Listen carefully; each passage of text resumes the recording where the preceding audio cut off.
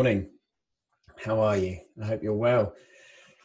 I'm James Wallman. I'm an entrepreneur. I'm an author.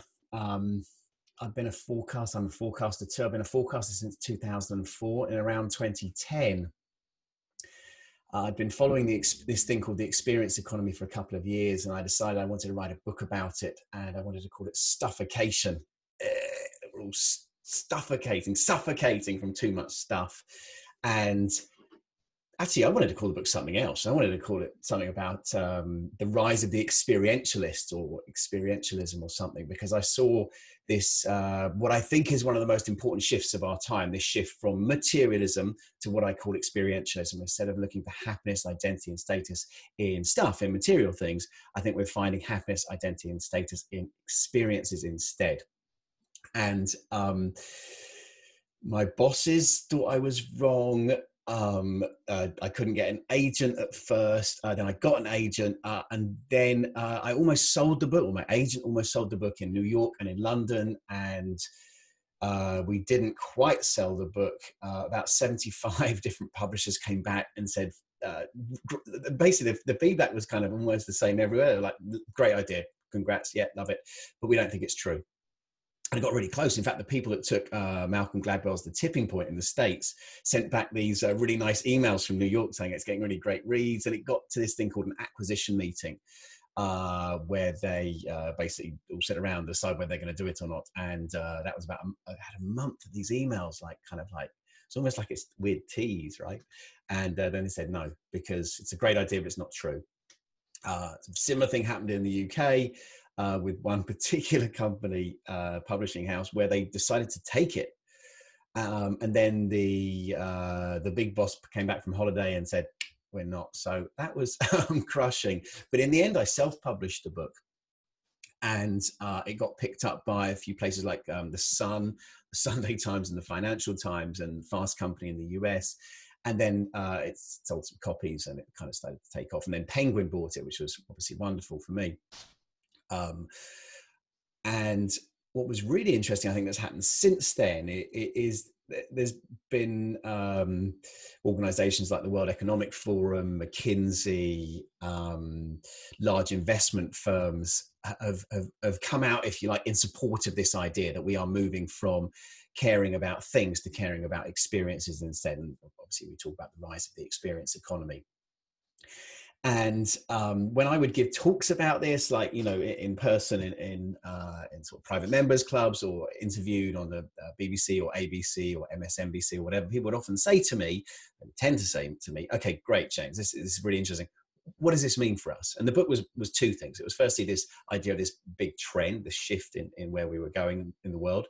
But also, if you wanted to be happier, you should focus less on stuff and more on experiences, because there's like 7 reasons. There's a whole bunch of reasons why experiences are better than material goods at making us happy. And it's like, it's confirmed in the science research. Okay. But also from a business perspective, if you care about making your employees or your customers happy, right, what should you provide them with? And the truth is, I didn't have a great answer. My answer was like, experiences, not stuff. But people say, what kind of experiences should a person choose? And I didn't know the answer. So I went away and researched this essentially. And this is my new book. You can probably see it there, Time and How to Spend It. You see, look, how it disappears and comes back in. It's fun, isn't it? Sorry, I don't get out much. And Time and How to Spend It is my attempt to answer the question, what kind of experiences should a person choose? When you think about this, when I think about this, stuffication was how should you spend your money, not stuff experiences. And when you think about what kind of experiences you should choose, the thing that you're spending there is, of course, you're spending money often, but the more important thing you're spending is time. So how you should spend your time becomes, it's an essential question, right? And so I talked to anthropologists and sociologists and economists and psychologists, behavioral psychologists, evolutionary psychologists, etc., at Stanford, at Princeton, at Cambridge, at Oxford, at the LSE, at MIT, all sorts of places. I talked to people much cleverer than me, and I distilled their ideas into this book and into a checklist, so that it would be simple for people to figure out how to spend their time. And I think one of the interesting learnings was that just as with food, you know how there's junk food, There's foods that aren't very good for you, processed foods, very sugary foods. And there are superfoods, there's broccoli, kale, there's cashew nuts, there's blueberries, there's peaches, there's bananas, there's stuff that's, that's good for you. And there's stuff that's not very good for you. It's the same with time. There are junk food ways of spending your time, and there are superfood ways of spending your time. And just in the same way that, superfoods will give you the opportunity to have good skin and good muscles and the opportunity, the ability to concentrate and to be good at what you do. In the same way, if you spend your time, and this is about your leisure time, it's about your work time, it's about your time, it's about the thing that you have. If you spend your time in a better way, you are more likely to be able to be creative, to be productive, to be happier, to be resilient, and to be successful in life. So if you look at the data, it's very clear that, if you want to be successful, you need to be resilient. Resilient is really important for us.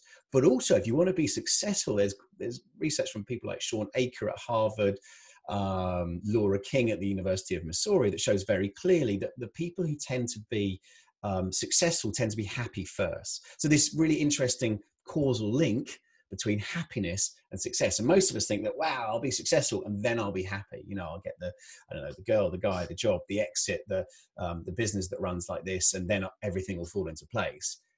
Actually, it's the other way round. The causal link is be happy first. People, they talk about positive effects, but it's happiness in everyday language. If you are happier, you are more likely to be successful. So therefore, it seems clear to me that you should spend your time, you should think about how you spend your time, just as you would with food. Try and eat more of the superfoods, eat more, good for you foods. So you should spend more of your time on things that are more likely to make you happy and resilient and successful. And if you do that, you are effectively increasing your odds of success. So the checklist is, and I wanted to make this really simple because, you look at behavioral science, most people forget most stuff. You will forget this talk. So however hard I'm trying here, you will forget what I said, sadly. But hopefully you'll remember this checklist. And the checklist, I think, is simple. It's stories. STORIES. So 7 commandments, 7 rules that you can think about on a Tuesday morning, on a Thursday evening, at the weekend, the way you spend your vacation, what you do with your weekends, what you do with your time, your leisure time, your work time. And these stories, each of these stands for something. So, and each is backed by evidence. It's backed by scientifically researched evidence. And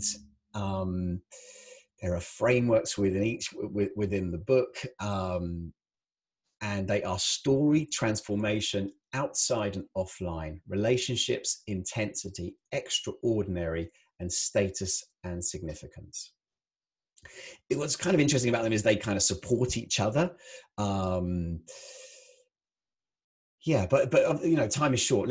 What I do in courses that I do when I'm teaching companies, whether I'm working with people to teach them to design experiences better, or to how they should spend their time better, or we run through them all, but obviously time is tight here. So why don't I'll pick one. I'm going to take the first one, story. And story is super interesting, partly because I remember when I was researching and writing this book, as a startup that I was working on was failing. And it was weird because it was failing, but I wasn't unhappy that it was failing. And part of me was a little bit kind of curious. I mean, obviously I was kind of unhappy that it wasn't really working out the way I'd hoped it to work out. But the journey was okay. So story works in an amazing way. So the thing that separates humans from other species, one of the crucial things, is that we tell complex stories, and we have this flexibility with language to tell really interesting, complex stories. And when you tell a story, the magic of a story is it leads almost directly to happiness, resilience, and success. It's like those, I don't know if you ever watched when you were a kid, those domino programs where someone set up a domino line and kind of like one domino hits the other, etc. So when you tell a story, it sets off a domino line that leads to happiness and success and resilience. And the way it works is you tell a story, the person who's listening something called mirror neurons fire up. It's basically the neurons fire up the same as yours. So if you're telling a story about the time that you were cycling on a bicycle and you're going down a hill and you suddenly your wheel started to wobble and you caught the edge of the road and you fell off, you tumbled over the handlebars, the other person's mirror neurons fire. They can picture that happening. Okay, so when you tell a story, the mirror neurons fire, neuroscientists believe that is the physical basis for empathy. Empathy leads to connection, connection to relationships, relationships to happiness, and relationships to resilience, relationships to success as well, and happiness to success. So let me make that clear. So story leads to empathy. Story via mirror neurons leads to empathy, empathy to connection, connections to relationships, relationships to happiness and resilience, and happiness to success. So when you tell any story, that's great for you because it connects you to other people and does all this good stuff. But there's a particular type of story that is more likely to fire up a person's mirror neurons for a whole bunch of reasons, for personal reasons and for very deep, I want to say anthropological reasons. But kind of, if you look at our the structure of our societies and our ancestors, all of our ancestors have gone through a similar journey to every single one of us. And this story is called the hero's journey. And the hero's journey, this is a type of story, it's a shape of story, it's the Hollywood story, it's the story of Jesus, it's the story of Moana, it's the story of 1917, it's the story of Cinderella. And the way this story works in the simplest format, to put it into kind of a simple version here now, is you get person, problem, solution. Kurt Vonnegut called it the man in whole story. It doesn't have to be a man, doesn't have to be a whole. And he was talking about this back in like the 40s and the 50s. And he carried on talking about it. So basically you get Cinderella, of course, her mum and her dad die. She's left with the stepmother. Everything goes wrong for her, but she meets the prince and she lives happily ever after. And that same arc, which you can draw this way, you can draw this way, it doesn't really matter. The key thing is you have a person who goes through a difficult situation, comes out the other side. And if you think about you personally, if you think about our ancestors, we've all had to go through that. We've all failed in exams. We've all had stuff go wrong. Our ancestors had to get through cold nights, ice ages, defeat different enemies. Every culture in the world tells stories in the shape of the hero's journey. And if you think about the entrepreneur's journey is the hero's journey. And if you study more about the hero's journey, you'll see that journey of person problem, the problem is really complex. And you have this wonderful phase called the road of trials, where you have to find your tests, your allies, and your enemies. If you think about Star Wars, for example, Luke Skywalker needed Chewbacca, he needed Han Solo, he needed Princess Leia, he needed Darth Vader, he needed all those people he needed to beat. So as you go through the process of being an entrepreneur, and I'm launching a B2C and a B2B thing at the moment, and I'm advising some companies as well, and you need the stuff to go wrong. You need the annoying CTO who lets you down. You need the client who backs out. You need the friends that neg on you, that tell you your idea is rubbish. You need the challenges with your finances. That's the hero's journey. That's the entrepreneur's journey. So what's kind of interesting, and this is coming from, in particular, a clinical psychologist in Australia who uses this hero's journey as a framework to help people feel more in control of their lives and understand where they are in order to move to the next phase. Once you start to see your time in terms of the hero's journey, you start to realize the importance of the tests, the allies, the enemies, and it puts you back into the driving seat and enjoy the journey that much more.